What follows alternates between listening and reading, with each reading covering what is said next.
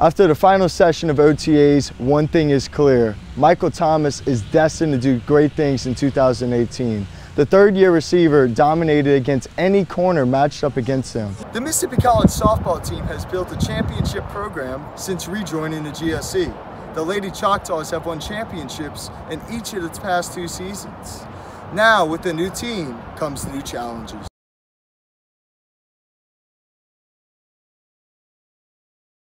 Do y'all hear that? Wait, do y'all hear that in y'all's homes? It sounds like a garbage can. Wait, it's just the Pelicans picking up the trash by signing forward Darius Miller and point guard Rajon Rondo. The Mississippi College Choctaws and the Delta State Statesmen have been battling it out since 1935. The Mississippi College men's basketball team started out last season 9-8 but failed to make the GSC tournament. This season, though, the Choctaws look to push the basketball and get some easy buckets. The Mississippi College men's soccer team will start out the year playing 4 non-conference road games before playing here against West Alabama, the 4-time reigning GSC champions. From the soccer field, I'm Rholdon, Mississippi Collegiate Sports. For the past 5 seasons, the Choctaw football team has been wearing these traditional jerseys. Now they're ditching the blue jerseys and they're going gold. The Choctaws football program has been wanting to get new jerseys for a while now, and Coach Rasmussen says the team looks and feels like a GSC contender. Felt that, we've had a lot of people over the last couple of years ask about, getting new jerseys, and the jerseys we've had since we, started the new transition from, 2014. Every year we try to raise as much money as we can to get more for the players, and we think this will be a big burst of just energy and pride. And a lot goes into getting new uniforms, and longtime Choctaws equipment manager T.Y. Yancey has been on top of things. It takes a lot of money, and then you got to decide if you're going to change colors, change uniforms, all that kind of stuff, changing a bunch of stuff. We're going to upgrade the uniform, and all of that, you just got to make sure we've got the money and everything, which we think we're going to be in pretty good shape with that. Stop and go process to a certain degree. You got to be able to, we brought in a couple of uniforms that are going to be like what we're going to do. And we've got a lot of people that are trying them on just to see that. You can see the new look Choctaws in their gold uniforms here at home against Albany State on September 14th. From Robinson Hale Stadium, I'm Rholdon, MCTV. The hardest thing in sports is to stay consistent. The Mississippi College baseball team won the GSC tournament last season. And in 2019, they come in with high expectations, picked to finish first in the GSC and ranked 18th in the country. Well, I don't want them to ever be passive or ever be satisfied in what they do. Rankings and all that stuff don't mean anything unless you come and show up to the yard and be that guy. You have to instill a pressure into those players, and all I'm trying to do is get the most out of them every single day. And I'm not doing my job if I don't push them every single day to try to be the best that they can be. Before there was success, there was failure. The Mississippi College baseball program just 4 short years ago was 12-34. Seniors Billy Cameron and Blaine Krim believe it was the coach who changed the program. He's the type of guy who, if he was to play his 7-year-old daughter in soccer, he would want to beat her and he would not care. But, I mean, that's what has changed the program. And there's not a day that he doesn't come out here that he tries to make us better and he doesn't compete. And, I mean, yesterday he was pitching against us in a simulated scrimmage talking smack to everybody that came up to the plate. Oh man, he pushes us. He's a competitor. He wants the best out of us, and we try to give it to him every day.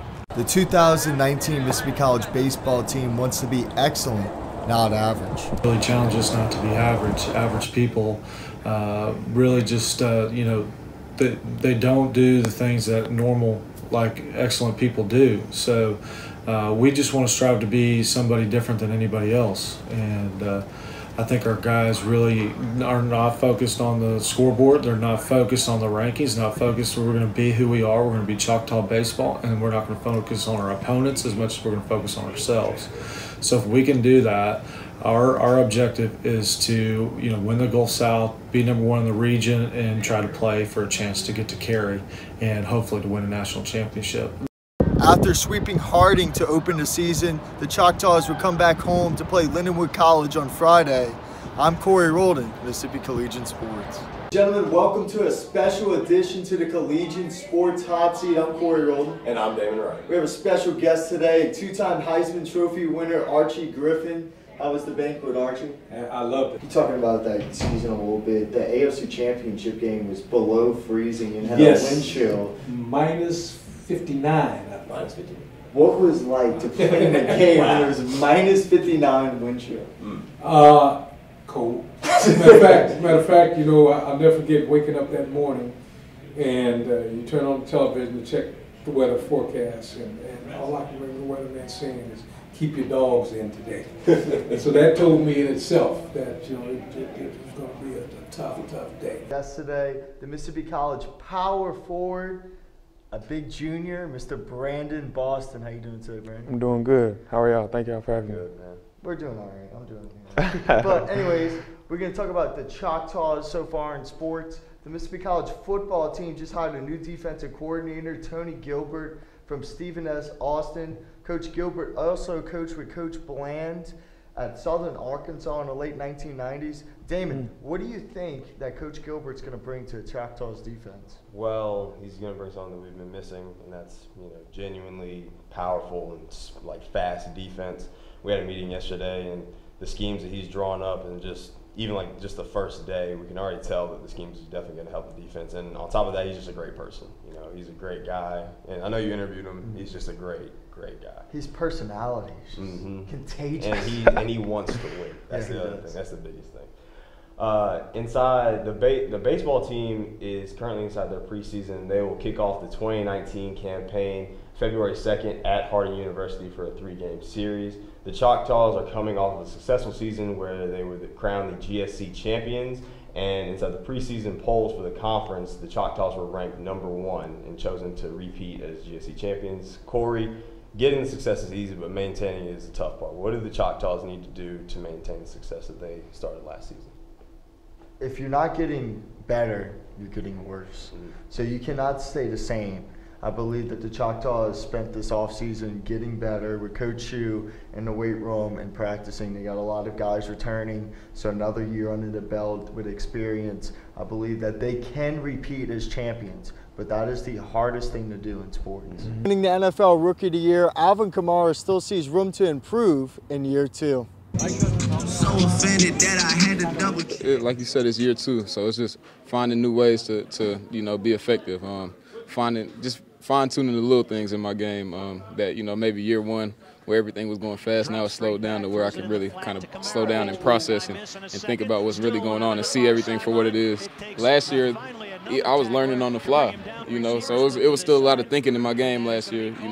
It may not have looked like it, but there was a lot of things I had to really think about. But now, year 2, even being in minicamp and OTAs and minicamp right now, a lot of things have slowed down for me, so it's not as much thinking that I could just play, just go out there and play.